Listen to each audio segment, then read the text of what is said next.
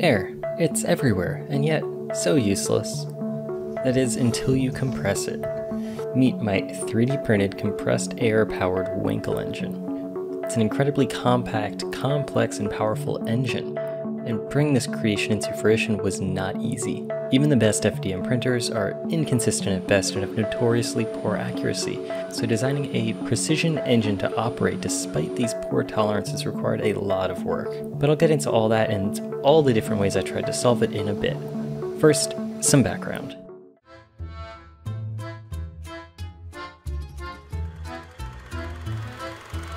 The Wankel engine was designed by the definitely not narcissistic German engineer Felix Wankel almost a century ago. And to this day, it remains one of, if not the, most powerful internal combustion engines by engine weight. So, why did I want to 3D print one of these? Mostly just because they look cool. Unlike traditional piston engines, which have a piston sliding axially in a tube, Wankel engines work by using this eccentric rotating Dorito, let's call it. As this Dorito rotates around, you'll notice it creates constantly moving air pockets that are expanding and contracting, and this is what's used to drive the engine. Now, in a combustion-powered rotary engine, fuel would be injected here as this volume is expanding.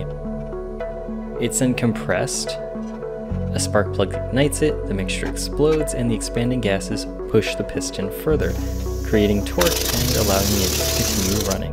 Now, there's a lot of neat advantages to this design of the engine, but that's for another video. What I care about is how to make one using my FDM 3D printer. So without any further delay, here it is. And believe it or not, this was my first attempt. No. Okay, fine.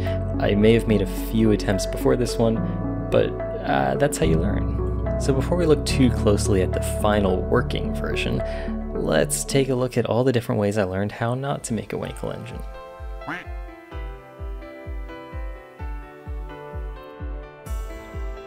First up, we have Jerry. Jerry's actually my second design, but Jerry's such a Jerry he made me lose my first. Now this design uses little notches printed onto the piston which are designed to open up ball valves at the little crutch of the motion here as this piston spins around. The idea is the little notch pushes the ball valve open, allows air in, expands, spins. Cool idea, didn't work, so I ditched it. Next up is this, a total redesign, and it's actually inspired by Tom Stanton's most recent air engine. It uses these little air flappers which work very similar to the way his piston engine works. To get a better understanding of how my design works, let's take a look at the CAD. So this includes just about everything except for the top engine cover and the pneumatic fittings for the air intake. Looking from the front, we can take the cross section, which exposes all the interesting parts. So those valve flappers I mentioned previously, those are the two green pieces. Then we have the Dorito, aka piston, aka rotor, in purple, the eccentric shaft in cyan, the main housing in yellow, and each of the valve housings in red. Additionally, there's two yellow balls, and those are the BBs that will seal against those black features, which are all the O-rings. Now taking a closer look at one of the valves, it'll start off like this with the BB sitting in the O-ring, which will seal it, no air can come in. As the piston rotates around, it will push in the valve flapper. Now at this point, it will seal off that first O-ring so no air can enter the main cylinder. And then at this point, it will now open up that one-way valve and allow air to pressurize that large chamber in the red housing. But because that first O-ring is still sealed, it can't get out. Then the piston continues around. It will reseal the intake so no more air from the air supply can come in. And then shortly after, it will break the seal on the second O-ring and allow air to enter the cylinder, at which point the piston will be propelled by the expanding gases and the cycle can continue. Now this means that I need to have two O-rings which are both somewhere in here. Guess how I got them in?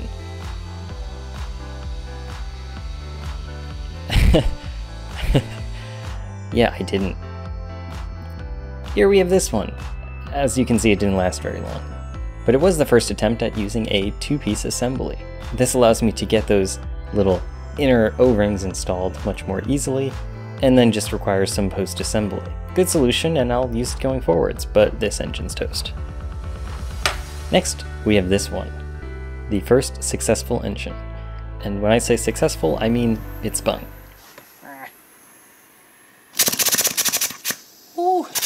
It looks like it's spinning nice and smoothly, but unfortunately this piston has terrible seals.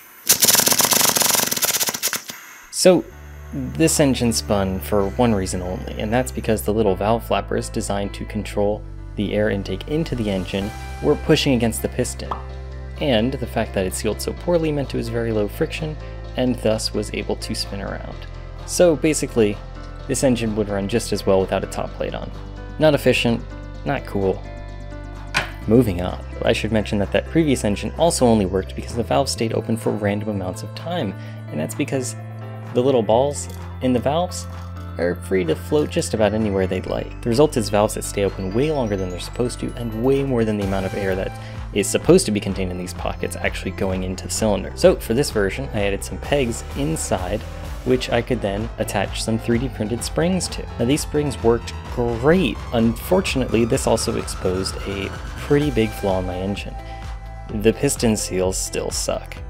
Here we have yet another total redesign of the engine.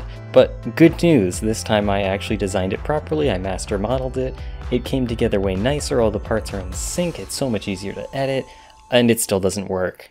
Womp womp. Here we have basically the exact same engine as the previous one, but I actually took my time and used silicone, but then I didn't wait for it to dry before I ran it, so it leaked.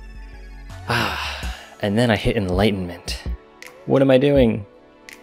I need to fix the pistons. So I finally spent some time and played around with all these different piston designs to figure out just why my engine had such terrible sealing. Now, at first, I tried something like this, which uses thicker O-rings at the apexes so that they should theoretically have more squish and allow them to seal better without applying as much pressure. But unfortunately, I found that these caught in all the little nooks and crannies from the intakes and exhausts on the inside of the engine. Bummer. So then I figured, why not go bigger?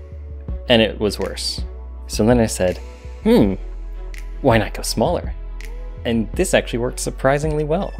After a little more tuning of the engine dimensions, considering these apex seals are only 1mm, it required much more accuracy printing the piston and the housing, but surprisingly, this design worked pretty well and actually managed to create some pretty bad but non-zero seals. That makes sense. You'll also notice something else unique about this piston. It has these little cuts in it. This was a pretty cool idea I had, which should allow the air to be injected into the engine quicker. The left side shows with this new cut and the right side without. Notice how much earlier in the piston cycle the air gets injected into the cylinder. So then we get to this engine. It has an even bigger piston head reservoir. It's using the new piston with better seals. It was assembled properly, I was patient, and it didn't run. What was my problem this time? Actually, it didn't really have a problem. It just didn't have enough power to turn over and sustain itself. I bet if I added the second intake onto the other side of this engine, it probably would have run, just not very efficiently. Oh, but the reason I didn't do that was because I accidentally printed this part in a rolled back state, so it didn't print the exhaust vents and I had to drill them out by hand, and I didn't really put them in the right spot. My bad. And next up we have this engine. I fixed it by printing it with exhaust vents. Exciting. And I also added both sides because I figured why not go all out. And unfortunately it just didn't want to run. This was the last version before I made some tweaks to the internal dimensions of this cylinder wall, and it was just a little too tight in some spots, too loose in others, didn't seal well enough but was too high friction and wasn't able to turn over. And finally we ended up here. This is the final version, and it has one critical feature which none of the others have. It works. Well, at least eventually it did. I made a few big changes with this version of the engine which needed some fine-tuning to get working right. So the biggest change with this version is that it has a piston that actually makes a good seal. Surprising it took me this long, right? Well, no. Sealing of the piston is basically the never-ending problem with these engines, and it's why in real life these engines drink oil like nobody's business. So how did I solve it? Well, just a lot of iteration, really. And the result is an engine that is actually driven by the expanding air, rather than those earlier protos which were just driven by that valve flapper pushing against the piston. Speaking of the valve flappers, man, what a pain they were. You see this one? This is what used to be in the engine when I first built it up. And then I swapped in this one. And to my surprise, oh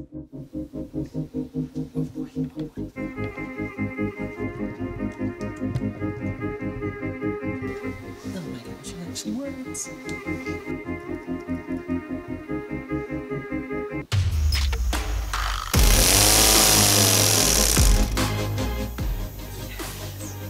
It suddenly worked. And do you want to know what the difference was? 100 microns. Yep. I also did something with this version of the engine that I never do. I printed the piston on a raft. And why? Once again, chasing the micron. Printing directly on a build surface will imprint any non-coplanarity into that first layer, because that first layer of hot plastic is going to just be eating it up, whether it's 20 microns or 200. But by printing on a raft, that raft will eat up any of that coplanarity error, and the part itself will be printed on top, which means the two faces should be nice and coplanar. Now, I could have just leveled my printer bed better, but yeah. Okay, great. So now you know what I've been doing for the past 2 months, but let's get into the real meat and potatoes, the reason you clicked this video.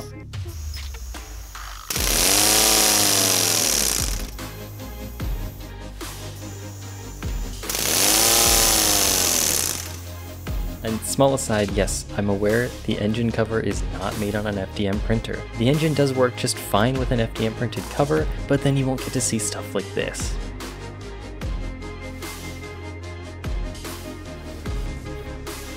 Hey look, I put a propeller on it.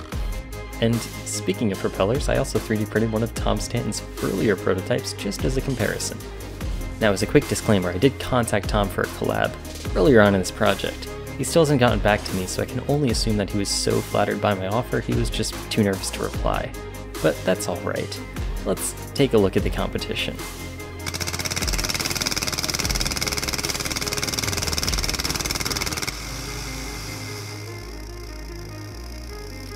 Dang, yeah, that's impressive.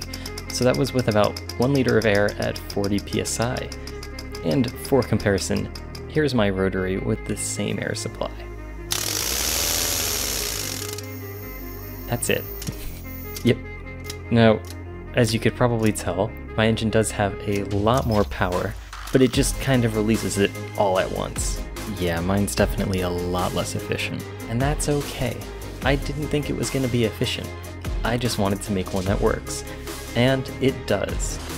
So that about wraps up this project. Thank you so much for watching. Huge thanks to all my patrons. Your support is really helping so much to make these videos possible. If you enjoyed, please like the video, subscribe, comment below if you have suggestions on projects you'd like to see, and until next time.